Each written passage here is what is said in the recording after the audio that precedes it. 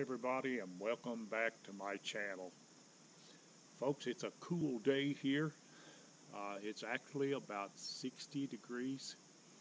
It is overcast, but we're hoping the sun's going to come out because we're working on a very important project and we want to share it with you and tell you what it is.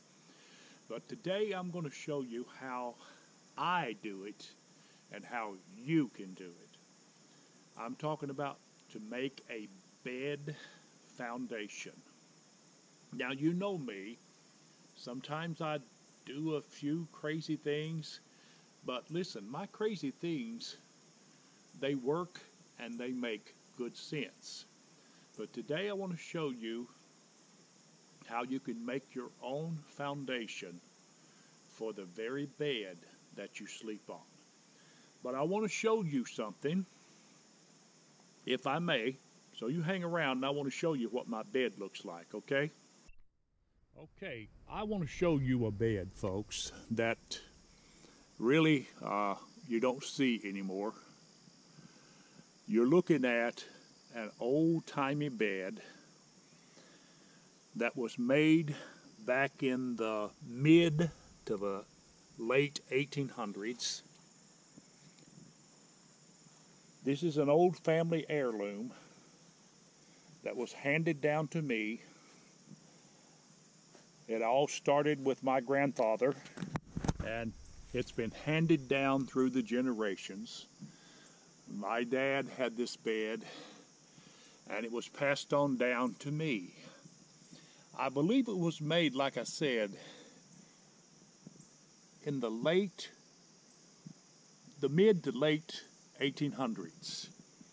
Now, I have refurbished this thing about a year ago. About 2.5 years ago. I put the sandpaper to it. Let me show you both ends of it.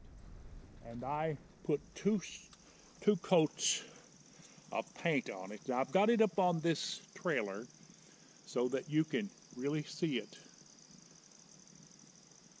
without any problems. It's all metal, and like I said, I put 2 coats of paint on it about 2 years ago, and it's been in storage ever since. But I have passed this on to one of my grandsons, and I told him, I said, son, this is a family heirloom, so I want you to pass it on down from yourself down to your children. That's what an heirloom is. It's passed right on down through the generation. As you can see as a close-up of that, it's made of solid metal and it's ancient. I don't know what this bed would have cost back in the 1800s, but I don't know what it's currently, if there's a value on it or what. But like I said, it belongs to my grandson now, and he's gonna sleep on it. He actually is. In fact, I'm getting ready to show you more about that in a few minutes. But I wanted to share that with you and let you get a good bird's eye view of this bed. It's a classic antique, and let me tell you, I slept on this bed when I was a kid. I am telling you the way it is. I did. I slept on this as a kid.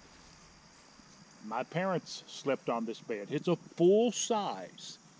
Now, the full-size beds back in the 1800s were just a little bit smaller than they are today.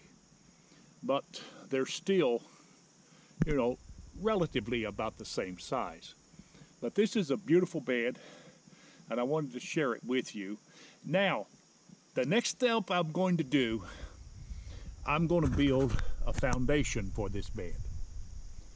Now, let me point out to you about a foundation. Now, most people today, they buy a mattress foundation combo. That's usually the way they purchase them. But I'm going to tell you something. Your mattress is really, if I could use the word worthless, without a strong foundation. Now, I'm going to put a foundation together here with 2x6s and 2x4s, and I'm going to show you how easy it is to make and how much more solid and firm it is by doing it yourself and actually saving some money. Now your mattress is really, the life cycle of your mattress is determined by how strong and how firm your foundation is. Now a weak foundation will destroy your mattress. Now trust me, I have discovered that over the years. A weak foundation will cause your mattress to break down really, really quick. You'll have soft spots in it, and you'll have sagging in your foundation. It will sag, most of them do. And the reason they sag is, for the most part, folks, a foundation, these days, they are virtually made out of cardboard. A little bit of lumber or wood is in them, but for the most part, the rest of them. All right now, folks, I have got my pieces of wood cut here. Like I was stating earlier about a foundation, most of them today are made of very little wood and mostly made of cardboard. Yep, you may be surprised to learn that. But let me tell you, your life, I've said it again, I'll say it again. The life of your mattress is determined by your foundation. If you've got a weak foundation, you will have lumps and humps and bumps, and you will definitely have sagging, especially in the middle. Now, most of us, I sleep on the right side and my wife sleeps on the left side. And sometimes people tend to roll in the middle of a mattress. If your foundation is weak, right there will be the breaking point of your mattress. It will sag in the middle, and you'll start to wake up with backaches. And let me tell you, it'll start with every other kind of ache as well. So this is the foundation that I have gotten started. I have got the pieces cut. As you can see, I've got the pieces cut, and they're all cut pretty much identical. And now I'm going to take and I'm going to get my drill and my screws, and I'm going to put them together. And this doesn't take very long. It hasn't taken me very long at all to cut this. Now the next step will be to put it together with my screws, starting right here. This is just a piece of wood to hold it in place because my trailer is not level, as you can see. It's just a piece of wood to hold it there until I can put it together. So we're going to grab our drill here and we're going to go to work. Okay, now folks, we are ready. I've got my drill. We're ready to put the screws in this thing. So I'm putting 3-inch screws in this. These are 2x6s, and you need a lot of good support in your screws to make sure you get it just the way it should be to hold this thing together. So good long 3-inch screws, and we're going to take our time here.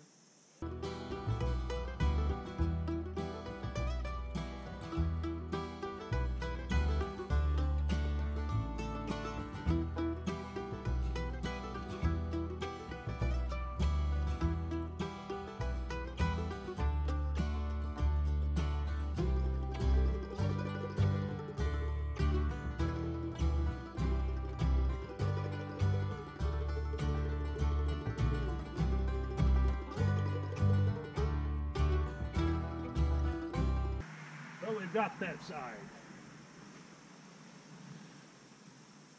So we're gonna go to the other side. Now folks, you can see that I have got the screws, and I've got this frame, I've got this foundation. All 4 corners are equally square, and it is put together. I've put it together with screws. Now these big long 3-inch screws, they are really what you need to do this with, but they are very difficult to start without pre-drilling. Some people would want to pre-drill those in order to, well, they're difficult to get in, but let me tell you, I took care of it. I put them in there. It was a little bit difficult, but no big deal with me. But I've got this frame ready. Now, I am going to take my 2x4s, if I can get one over here, and I'm going to put these about a foot apart in order to get them really to where they will be completely stable. And I'm going to put them together about a foot apart. So that's my next thing right there. I got to go ahead and lay that out and get them precisely the way they should be. But it looks good so far. It looks great. I have got the main beams here, or main structure. It is in place. So we're going to cut these 2x4s and put them in, and then the final step will be to put the big old 1/2-inch plywood on top. Okay, folks, we are coming along real good on these 2x4s.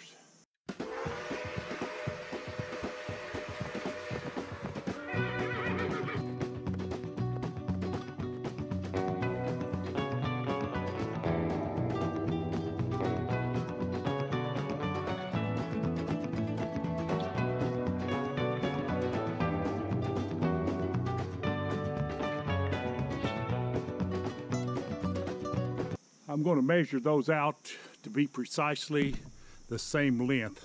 Although that one I just put in was about a 1/4 inch too long, and I don't know how that happened, but we'll make sure these are accurately cut. Now, folks, we are down to the final step of building this foundation. We've got all of the 2x4s about a foot apart on the inside of this bed foundation. Now, the next step that we have got, let me give you the view from all 4 corners of this. Now, this is a 2x6, which is actually a 5.5 foot. That's exactly what your 2x6 is, if you know what I'm talking about. Instead of being a full 6 inches, it is 5.5. And it is 1.5 inches wide instead of 2 inches. Now that's your basic 2x4. So we have got these 2x4s about a foot apart on the inside of this bed foundation. Now the next step, like I said, we've got to put the plywood on top, and we're done. So we're going to go ahead and make a couple of cuts in our plywood, and we will show you the finished product, okay?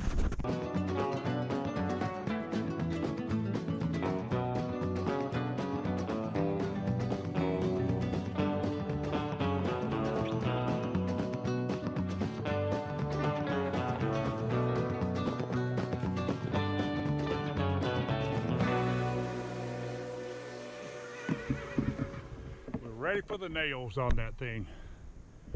And that's just what we're going to do. We're going to put the nails to it. Okay, now folks, we have got all of our plywood, as you can see. We've got it on the bed, so the next step is we're going to take a chalk line. We're going to take a chalk line, and we're going to stretch that chalk line, and that way we'll be able to get our correct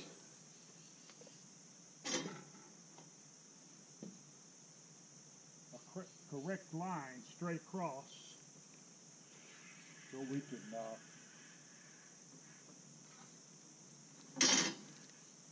make sure we get all of our nails in.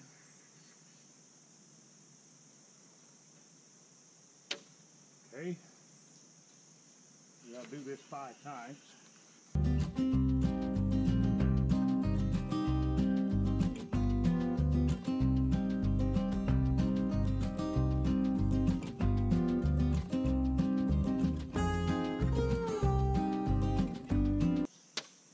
Now, let's roll this chalk line up and start putting the screws to it, okay? Oh, about 8 inches apart will be fine.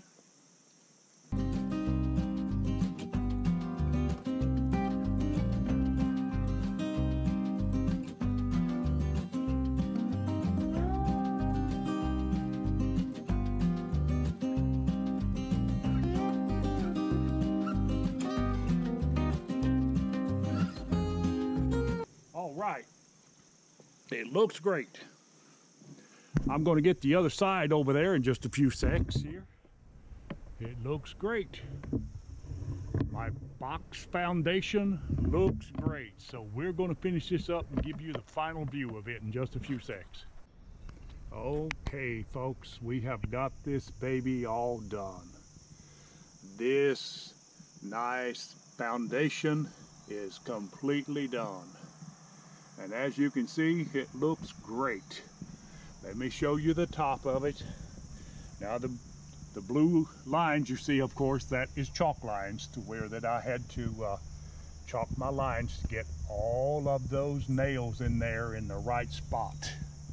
So you can see.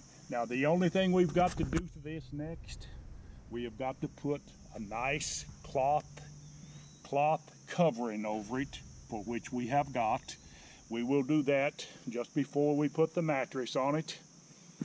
But this looks just fine. We built this, folks. It cost us about $125 to build this. Now I'm sure you can buy one for that price, but I'm telling you, the quality that this has got in it will not be there. This will last my grandson a lifetime, and then probably a little bit longer than that, because that's made out of 2x6s and it's made out of 2x4s, and I'm going to tell you, it is solid. It is solid from end to end. It's perfectly square, and I've not picked it up yet, but I'm going to let the boys carry it in the house. I'm assuming it will weigh about 150 pounds, maybe not that much, give or take 20-30 pounds. It's not that heavy. But we hope that you've enjoyed this little construction of this nice bed foundation. We hope that if you've got something, if you've never attempted to do this, let me tell you, follow the guidelines that I gave you there. I hope I gave you enough guidelines to where that you can construct this yourself if you want to. This is a DIY project, and let me tell you, if you're handy with a saw and with a drill, you can do it, and you can save yourself a lot of money. So we are going to close this video out. And listen, if you like this video and you like what we've done here with this bed, go ahead and give us a thumbs up, if you will. And while you're at it, go ahead and subscribe to my channel, and I would appreciate it. And as always, listen, you have a wonderful, blessed day, and we will talk to you